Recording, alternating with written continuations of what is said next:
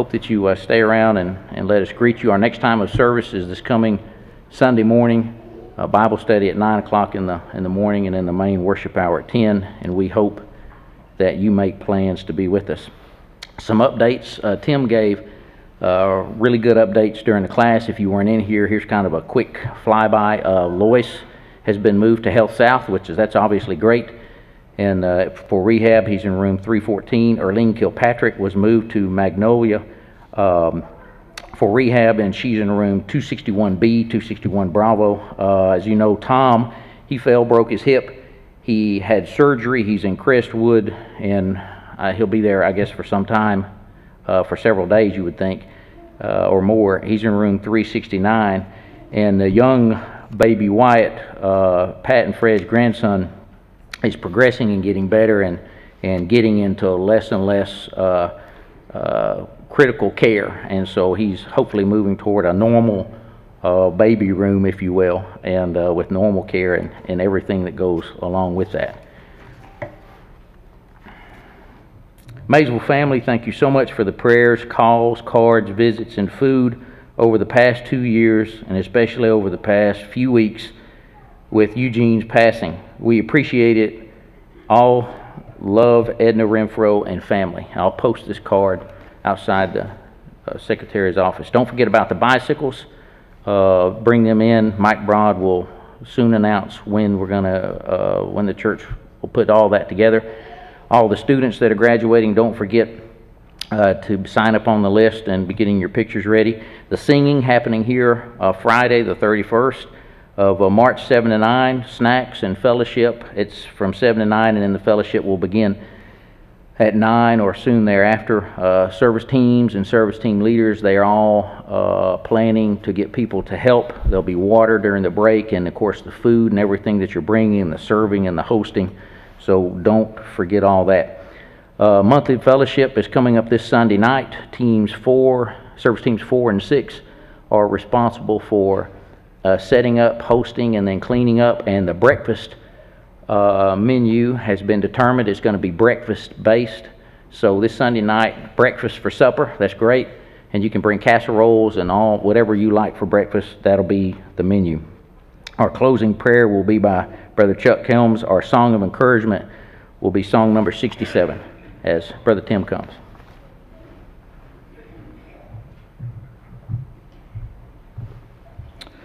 If you'd like to follow along in the reading, I'm going to read from the book of Luke, chapter 15, starting in the first verse, Luke 15:1 and following.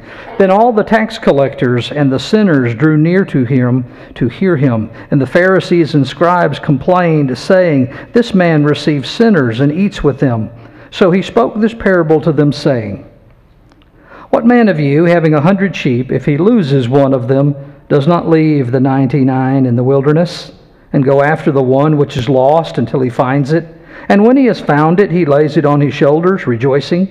And when he comes home, he calls together his friends and his neighbors, saying to them, 'Rejoice with me, for I have found my sheep which was lost.' I say to you likewise, there will be more joy in heaven over one sinner who repents than over 99 just persons who need no repentance."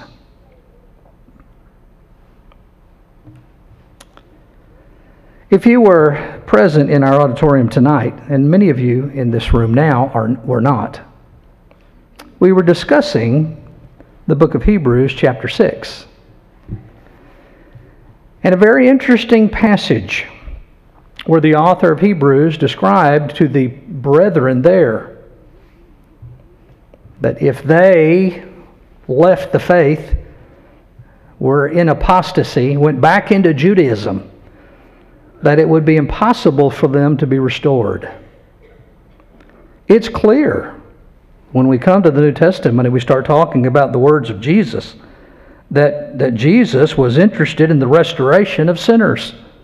And the normal process for those who are involved in sin is that God wants them to be saved. In fact, the book of Luke is not only going to have one, but 3 different parables of Jesus here in the same chapter, of first the lost sheep, and then the lost coin, and then if there was any doubt at all that we're talking about people. The longest parable of the group starts in verse 11 and goes through verse 32, and it is what we describe as the prodigal son. And in this story, there is the son who grows up in the father's house, loved and part of the family, part of the father's household, but he goes off into riotous living. And after some time comes home, and the father receives him back and rejoices. God wants us, if we find ourselves lax in our service, if we have allowed the world to keep us from being as faithful as we ought, if we allow ourselves to be involved in those things which are immoral. Paul would write in Galatians chapter 6 in the first verse, "Brethren, those of you who are spiritual, who you see your brother or your sister caught up in an immoral situation or act, you act in their regard. Restore such a one." Concept of God wanting us. And if we fail, wanting us back is the hallmark of the love of God. Now, there are times when we deny that love and we deny God's desire for our obedience. And rest assured, if we are intent on remaining in rebellion against God, then He will carry out the judgment that He has promised, and we will be separated for eternity from the loving God. But that's not His desire. God is not willing that any should perish, but that all should come to repentance. It may be tonight that you need to change your life in a public way. We want to offer you that opportunity, whether it is to be immersed in water for the remission of your sins, or to have the prayers of the church offered on your behalf. If there is some spiritual need that we can assist you with tonight, come while we stand and sing. Bring Christ to broken lives, for my sin, He will create anew, make whole again. Your empty, wasting years, He will restore, and your iniquities remember no more. Blessed Savior of us all, Almighty friend, His presence shall be ours until the end.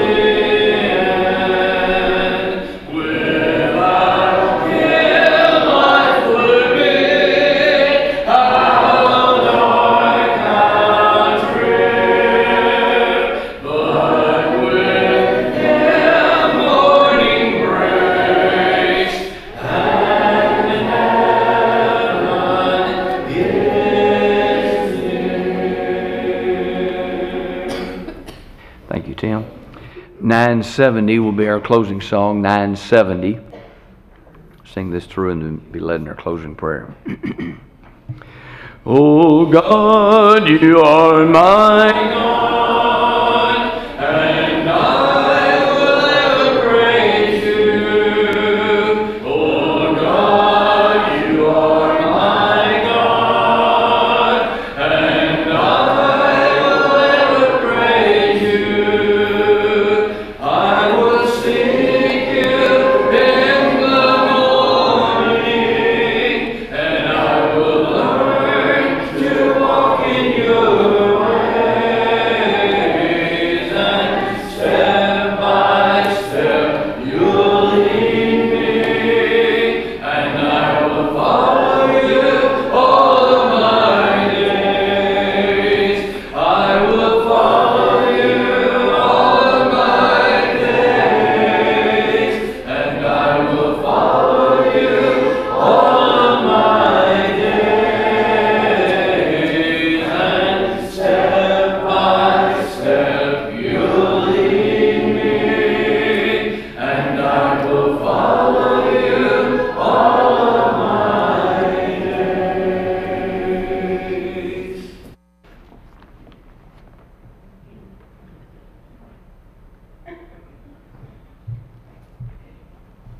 Let us pray.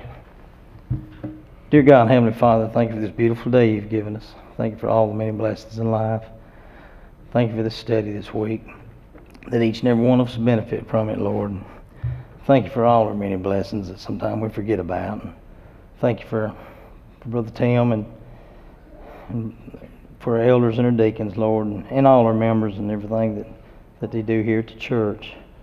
Dear Lord, say a special prayer for sick folks and the ones that's healing at this time, the ones that's having difficulties, that you'll heal them for be your will and bring them back to us. Take care of us as we go through the remainder of this week. Keep us all safe. Give us where we fail and where we sin. In Christ's name we pray. Amen.